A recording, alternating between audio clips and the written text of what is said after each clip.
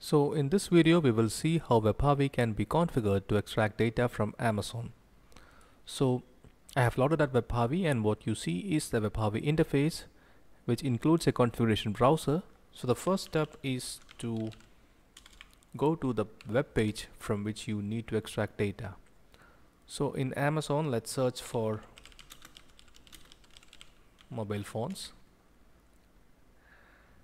and in this example, this is the listings page from which I wish to extract product details.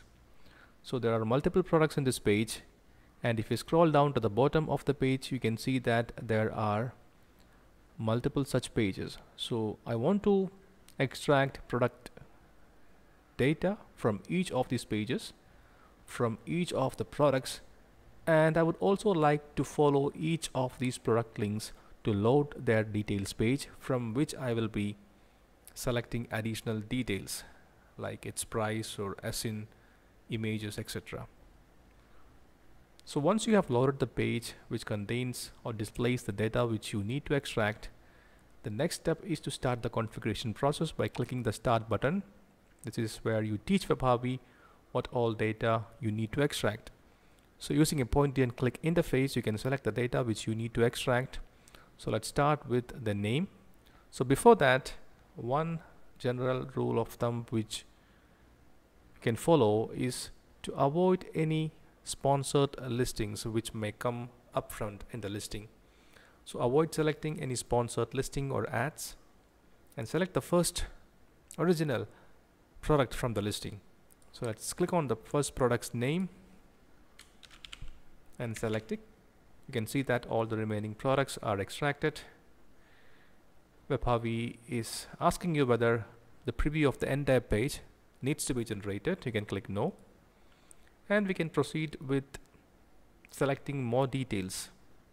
Like for example, I can extract the number of reviews and the rating.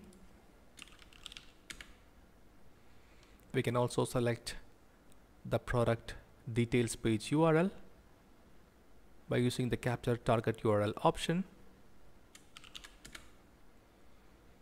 Then let's scroll down to the bottom of the page and select the next page link, set as next page link, and this will let Webhavi to navigate each of these subsequent listing pages by repeatedly clicking this next button or link, and extract all the data which we configure now. So now let's follow each of these product links to extract additional data. For that, we just need to click on the first product link during configuration and select the follow this link option.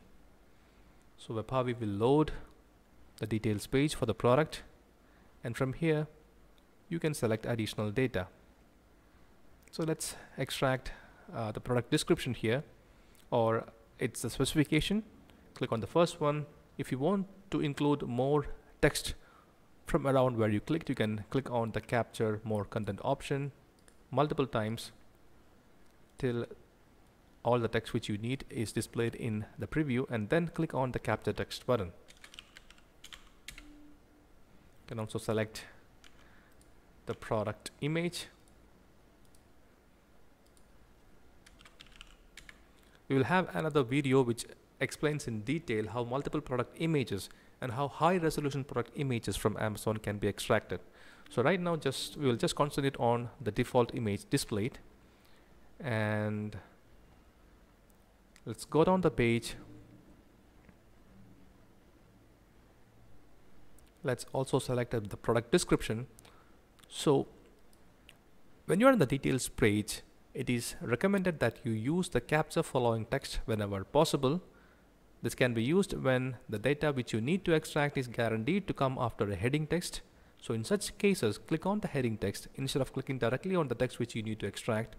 So click on the heading text and select the capture following text option, and then click the capture text button. So this is the product description, and similarly we can select ASIN, BSR,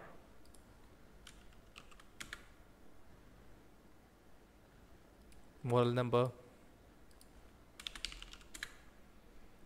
So let's now stop the configuration. There is no need to go back to the previous page.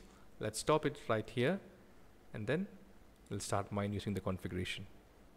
Here you can specify the number of pages to mine, and Webhavi will ask you to select a folder where downloaded images are to be saved. If you click cancel, Webhavi will download image URLs without actually saving them.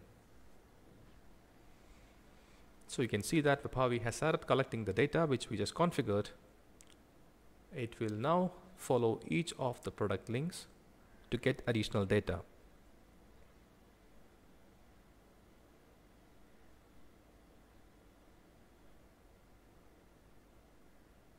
So we hope you find this video useful. If you have any questions, feel free to contact our support, whose link will be shared in the description below. Thank you.